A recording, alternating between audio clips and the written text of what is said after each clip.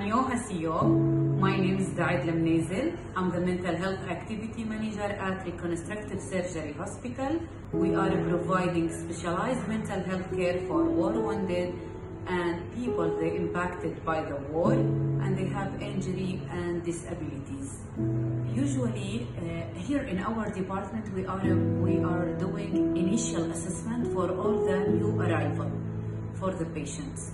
And we surprise sometimes that patient, they tell us this is first time that someone asking us about our mental health. I think it's related to many reasons. The stigma of receiving mental health care, the lack of mental health providers in their home countries, even the lack of family support.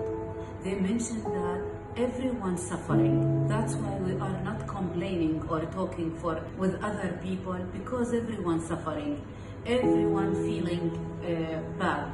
So when we share our stories with others, we will add more on them. So here in our department, we create a safe space for the patient. We validate their feelings and we give them the needed support.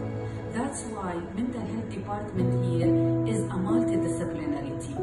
We have psychiatrists to manage any complex cases, or for example, we received cases they have psychosis symptoms, but unfortunately they don't have a medication because of the high cost of the treatment in their home country.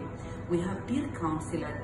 Peer counselors, they have disabilities, same of our patient, but in the same time, they have good experience in coping with their disabilities. So peer counseling program, it's really unique here in our project and in Middle East. We have also a clinical psychologist. They are providing therapy to our patient. They are a part of pain round, pain management team to help patient to cope and to manage their pain. We have also teachers because patients they stay here for a long time, so they run out from the schools. So we provide informal education. Our school is outside the hospital in the play area, just to change the children routine and to improve more their quality of life and to let them feel that they are going to their normal school and doing their normal activities.